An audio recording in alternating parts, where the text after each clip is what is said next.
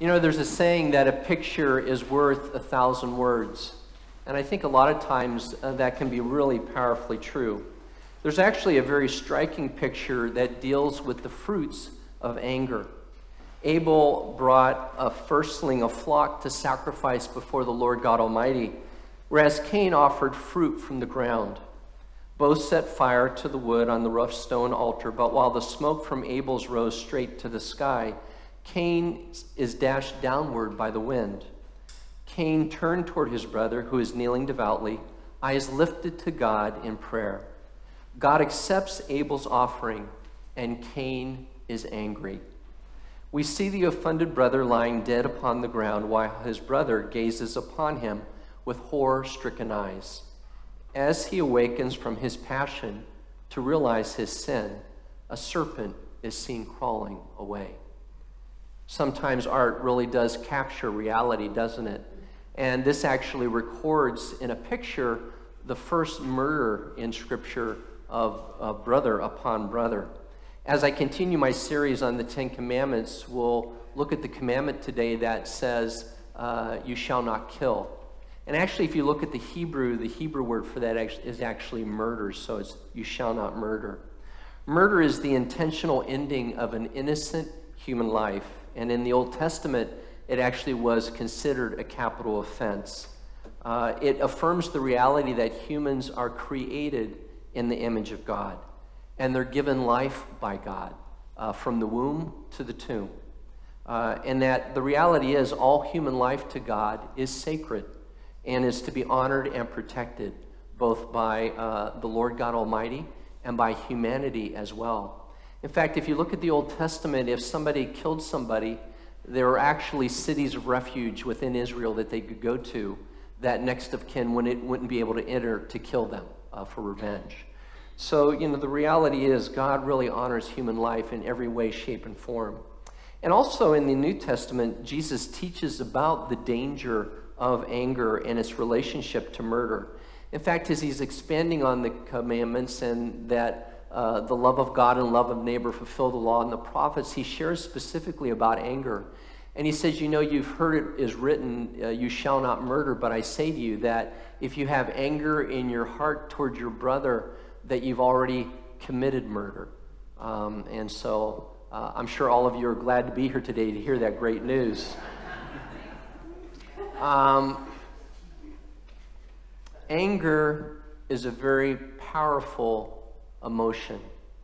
I think it's one of the most powerful emotions there can be, other than, of course, the emotion of love.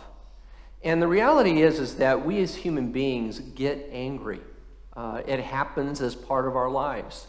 You might be going along fine, tra-la-lalling along your way, and everything's great, and then all of a sudden, somebody pulls in front of you. One of those famous Naples turns from the far right lane all the way over to the left turn lane in about 20 feet. Or something happens in a conversation over the phone, somebody says something to you or you say something to them, and automatically the tempers start to flare. And so this is very much part of our human experience. Everybody gets angry. In fact, it's normal. And, you know, it's interesting as we look at our scripture today in Ephesians, it's pretty amazing about this whole subject of anger. It says, second sentence, be angry, but do not sin. So even in the scripture, it talks about the reality of being angry and yet not sinning. We read the scripture about Jesus. When he came into the temple, he noticed the money changers, if you will, in the narthex. And as he was coming into the synagogue, he got so angry, it said he fashioned a whip out of cords. So he took time, this was premeditated, and then he destroyed the tables and drove the money changers out of the temple and said to everybody, my Father's house shall be called a house of prayer. So there's an example of righteous anger, and so that can happen in people's lives. My experience with that is that, for the most part, the anger I've seen in myself and the anger I've experienced from other human beings tends not to be righteous anger. So I would just caution us to qualify all of our anger as righteous anger, because that probably is not the case. This is a really great prescription. It says, be angry, but do not sin.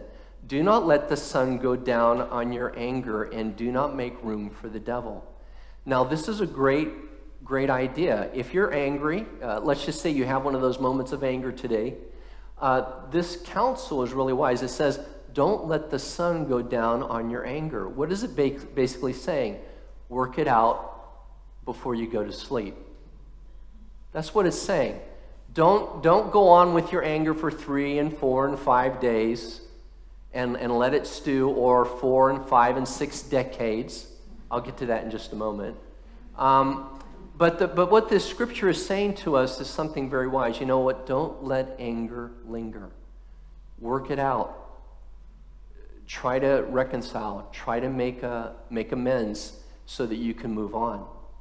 That's how important it is. In fact, as you go down again through this scripture, it says, put away from you all bitterness and wrath and anger and wrangling and slander, together with all malice, and be kind to one another. So again, there Paul in Ephesians is going through a litany of what anger looks like. You know, the reality is you get angry. We all get angry. We know that's true.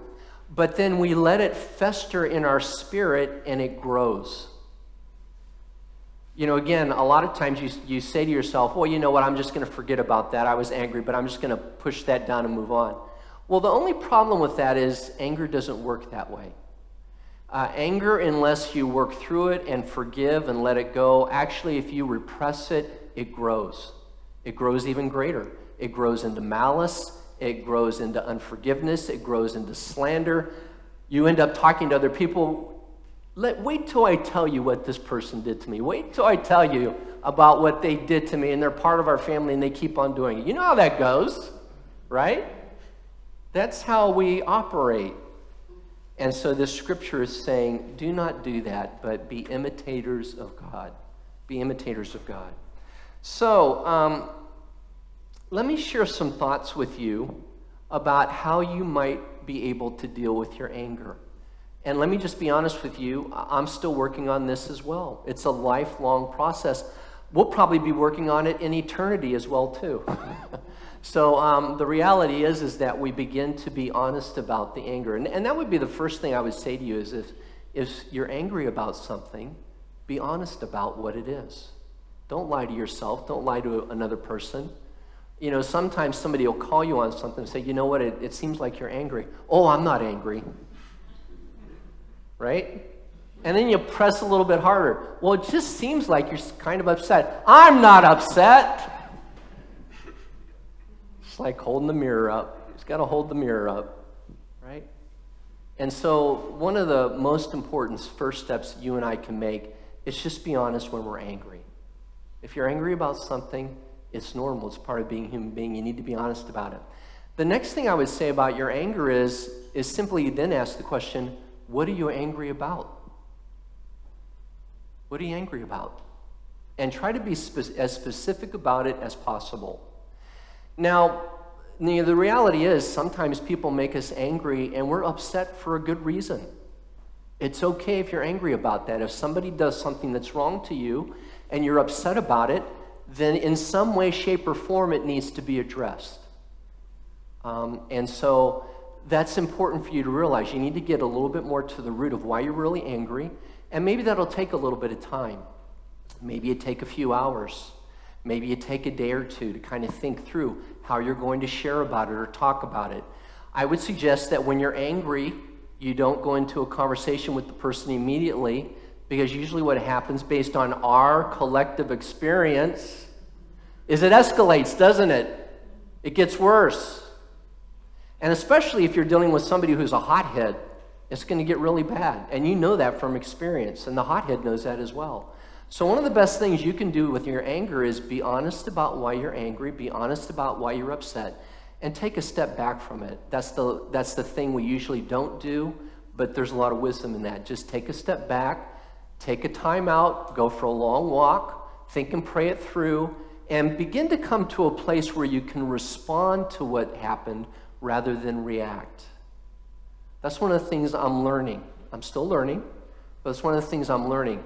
Joe, you need to respond to what happened instead of react to what happened. Use your brain, think it through, pray it through, and then give a response in a way that's clear and powerful. Let me take you into my marriage counseling for just a moment. I work with people on assertive communication. So when you work through your anger and you're able to respond, instead of saying you can use an I statement. I am upset about what took place, and this is why I feel this way. Using I statements. You don't accuse. You use assertive statements using I, and talk and share about your feelings. That's very powerful, and it changes the whole conversation. Pray for God's righteousness in you. You know, it says in James, the anger of man does not achieve the righteousness of God. That's what it says in James. It's not one of my favorite verses in the Bible, but it's there. And it's there because it's giving me and you direction about what the righteousness of God looks like. Again, we're human beings. We get angry. Even God gets angry about some things. It's righteous anger. It's righteous judgment. But the question is, what do you do with it? And maybe more importantly for some of us, what does anger do to you? What does anger do to you? The anger of man does not achieve the righteousness of God. So again, there is another reason why we need to step back for a moment from the anger, ask some questions about why I'm so angry about this and upset, and then begin to prayerfully reflect about how I should respond to this. And Lord, what would you have me do? Oh, imagine asking that question of the Lord about your anger. What would you have me do about this feeling of being really upset and really angry about what happened here? Lord, what is your righteousness in this situation? Well, I bet some of you haven't asked that question before as you've been angry. That's a different question to ask. It comes out of James. The anger of man does not achieve the righteousness of God. So then begin to ask the question in that moment, Lord, what would your righteousness look like in this situation? Maybe it means keeping your mouth shut and praying that God would intervene. Maybe it means saying something in a more assertive way that is powerful and loving, but needs to confront the situation.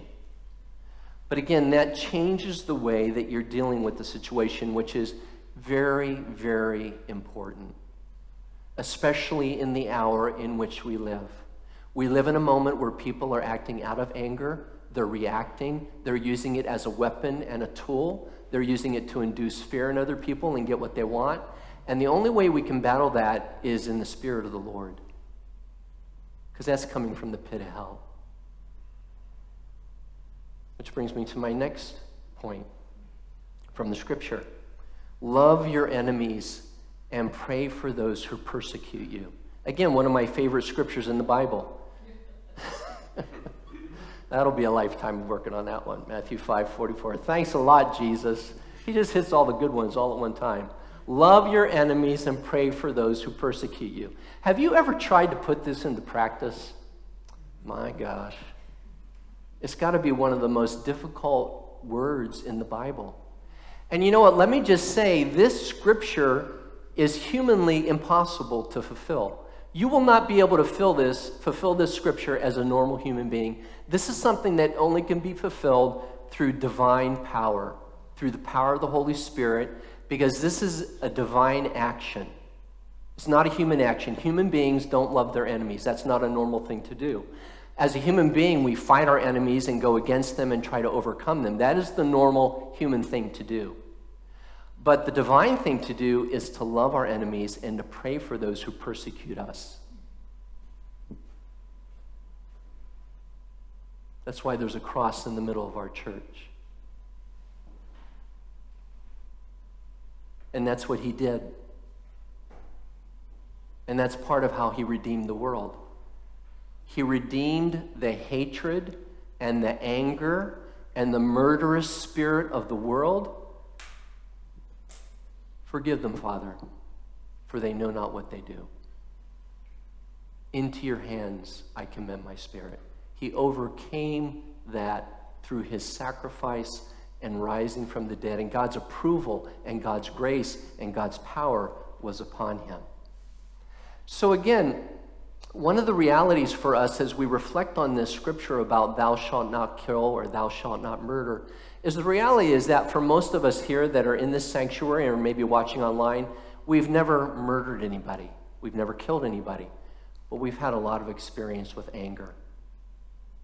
And again, Jesus' words to us, if you carry anger and judgment in your heart towards your brother, and may I add, towards your sister, then you're already guilty of murder. Thanks a lot. Thanks a lot. So be honest about it. Confess it and come before the Lord. The other thing I want to say to you is that some of you maybe have generational patterns of anger in your family. You have a mom or a dad, or you have a grandparent or a great-grandparent where you know what? There was some serious anger in the family. All I know is I know some families very personally where if some person got angry in the kitchen, plates would go flying. Literally, I would just clear out of the kitchen, and I mean, plates would go flying, busted up all over the place. And some of you maybe grew up in families like that as well, where you know what, something went down, the rod was coming out of the closet. I didn't grow up in the time of timeout. Let's just put it that way. I was waiting for the timeout for my parent to get tired enough to move on and put the rod down. That was the timeout I was looking for. And some of you as well. So again, we come from these families where there is a lot of anger. We need discipline, absolutely, but there's a lot of anger, and there's a pattern of anger that's going back for a long time, and it can be explosive. It can be scary.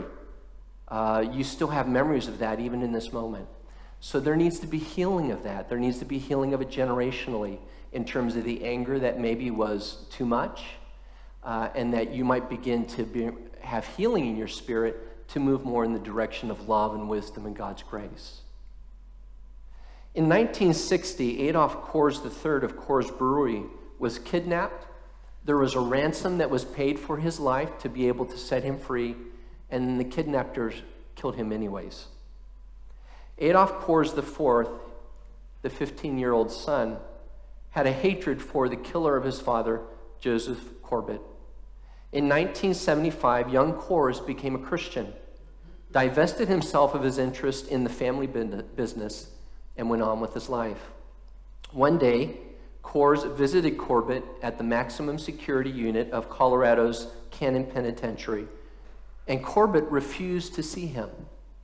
Undeterred, Coors left the Bible for him, inscribed with the following message: I'm sorry that we could not meet. As a Christian, I am summoned by our Lord and Savior Jesus Christ to forgive you. I ask you to forgive me for the hatred I've held in my heart for you. Later, Coors confessed, I have a love for that man that only Jesus Christ could have placed in my heart.